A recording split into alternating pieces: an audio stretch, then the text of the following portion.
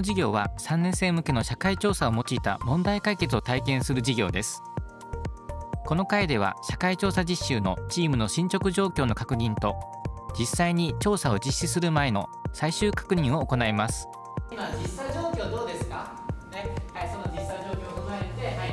今度はクリッカーのやつですので、選択番号ですね、大きい方9の方からとてつもなくいいとですね、どんどん下がっていって1が一番ねとてつもなく動いてないとですね、1はすごい寂しいんですけど大丈夫ですよね、そういったことをちょっと選んでください。さあ、今47名、もう少しかな。や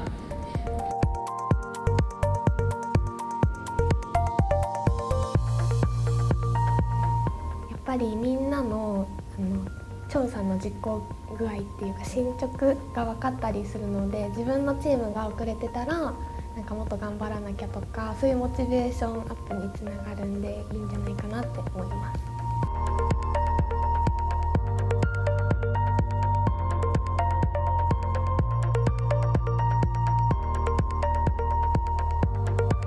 はい、なんか良さげなねアイデアがあればスターをつけてください。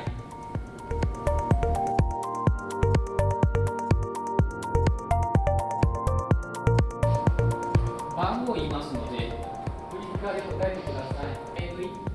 1だったら、はい、これまでに回答したことがある。調査を受けて回答しますよね。その時に、ちょっとこういうの嫌だったなっていうやつをね、ちょっと入力してみてください。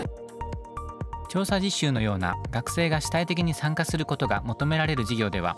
教室全体での自分の現状把握を行い、チームでの情報共有・議論が重要になります。レスポンのさまざまな機能を使うことで教室全体を巻き込み、このような議論を行うことができます。レスポンで新たに出てきた意見についても全員で深掘りができ、授業の活性化につながっています。